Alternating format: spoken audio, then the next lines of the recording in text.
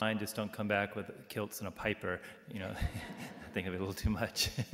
So they're in Scotland. They'll be back later in the week. But we had a beautiful trip, great weather and good health, but above all, just to see a beautiful country, a place where many of our priests came from. For those of you who've been, how many of y'all have had an Irish priest in your life? Just a show of hands. Okay, did anyone not have an Irish priest in your life? It's so, that's the greatest export, as a country to the ages, has been the priests. I can think myself, Father Page, Father David Page, Father Sean Cooney, and it just goes on and on, Sean Heslin, and the Henrys, Father Dick Walsh, all these priests that came over in the 50s and 60s from the seminary and left behind their families and their friends and came to this new land, and they just built the Church of Florida. I mean, we have faith here because of those men, and we should give thanks to them. I know I did when I was there, be in their homeland. So being on vacation and touring and pilgrimage as well, we went to Our Lady of Knock. We said our prayers every day on the bus. We said the rosary, and we saw wonders and sights. And but one thing we didn't see was a TV. Being on vacation, part of it is being away from a vacation from news. Most of the news is, of course, bad. It's not good news. And so didn't watch any TV, didn't read any newspaper, because I couldn't understand the sports page. It's all about hurling, and they're mad about hurling, and I don't get it. So I didn't read the newspapers either, but took a vacation from the news. But easing back into it, yesterday I was in a long ticket line for a boarding pass. I was talking to this guy, Irish guy, waiting, and I asked him about America. He's been to America before. He's going to California and visit relatives, and I asked him what's his thought about America, and he said, well, division. That came to mind. He said, division. And I said, well, when we were in Belfast, we saw the peace wall, where there's actual wall still in part of the town and barbed wire over it, so it's not that bad. And he says, well, you don't need barbed wire, he said, to have division. So starting to get back into the news, back into those things. And this parable of the weed and wheat sounds like, yep, that's the way the world is.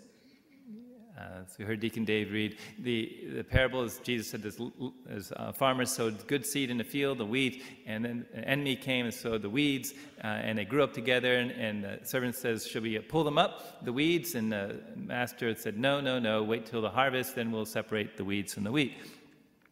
And looking in the world, you can see, yes, that's very much the truth, that the world is full of weeds and wheat. Healthcare, as a country, our bishop has been saying for years and years and decades, we need affordable, accessible healthcare for all, still not there. That our immigration system is broken, we're not there. Matter of fact, we're going the wrong way. Abortion, still not there.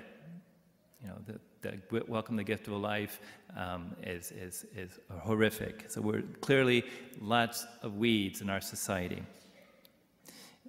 If you look around, and Deacon Dave's going to help, not like me for pointing this out, we have weeds on the grounds. And the most evil of all is called torpedo grass. I looked it up on the website just in case you didn't know. It said, eliminating torpedo grass in the lawn is a tricky business, requiring tenacity and usually multiple chemical applications. The weed is nearly indestructible and has been known to come out through weed barrier fabric. Now, how about that? Indestructible. It's a tricky business. These weeds, they're evil. And they're evil. I couldn't think of a better image for sin. It's just impossible to remove. If you want to dig them out, you have to dig the whole thing out, the whole planter, and burn it. And just there's nothing else you can do except to kind of tamp it down, but it's going to be back. It's never going away as long as the soil is there. So weeds and wheat, we look at it and say, well, this is the way the world is. One approach is we want to get tough on weeds, get out there those chemicals and tenacity and deal with it. The greed and fear and war in our world. Any of you all see the movie Wonder Woman? No? Okay, for those of you who don't, sorry, I'm going to tell you what's happened, all right? Wonder Woman, she's this Amazonian goddess, and she thought that she just killed the god of war, that it would end war. and she killed this evil general, but the war continued, and she's confused, like, I killed the bad guy, but he's still going on, and the war was still going on. So then she finally tracked down the evil god of war and killed him, but there's no change. And Wonder Woman dawned on her that there's evil in all of us, in the human heart. And there's good and evil, and bad and good in the human heart. It's complicated. There's weeds and wheats in our own heart. And our Mother Church teaches that today. Listen to the scriptures chosen for us today. We sing, Lord, you are good and forgiving. And the psalm continues, abounding in kindness to all that call upon you. You, O Lord, our God, merciful and gracious, slow to anger, abounding in kindness and fidelity. Lord, you are good and forgiving. The first reading of the Book of Wisdom, speaking to the Lord, says, you, Lord, judge with clemency, with mercy. So this story about the weeds and the wheat that Jesus tells, it's not about the wicked world and the judgment coming upon them. It's about us. It's about us. Rather than pull us up, the Lord lets us grow till the harvest. Rather than pull us up for pointing a finger at them, those people, 3 fingers pointing back, the Lord lets us grow until the harvest. As a matter of fact, he sent his son Jesus for the sick and for the sinner.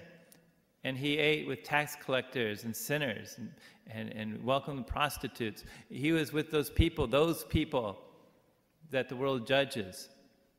He went to those places that we said were not pure, not good. That's where he went. And he went above all to us and suffered and died for us. His judgment is that we needed mercy. And that's what he came to give us, mercy on the cross. Now, there will be a harvest, mind you. I'd be a bad pastor if I didn't tell you, you get to heaven, the heavenly gates one day, and they say, well, we're going to judge you. And you're surprised. Father David never told me that. Well, I'm telling you now. There will be a judgment. You will be judged. You'll be judged on whether you were merciful to all, especially the least and the last. Whether you gave as Christ has given himself to us. Whether you pointed fingers, or whether you gave him a hand up. You will be judged by mercy, for God is mercy. And look how we can live. I was reflecting on this and just talking to God and, say, Lord, I want to get to know you more, to know you and as you want to be known. And the Lord made known to me, it says, well, I want to get to know you better too. Uh-oh. That means the things the weeds I'd rather hide and tamp down, the Lord wants to see that too and show it mercy. He loves us as we are, complicated and weedful. Lord, you are good and forgiving. You take away the sins of the world. Have mercy on us. You, not us, take away the sins of the world. Have mercy on us. Lord, you take away the sins of the world.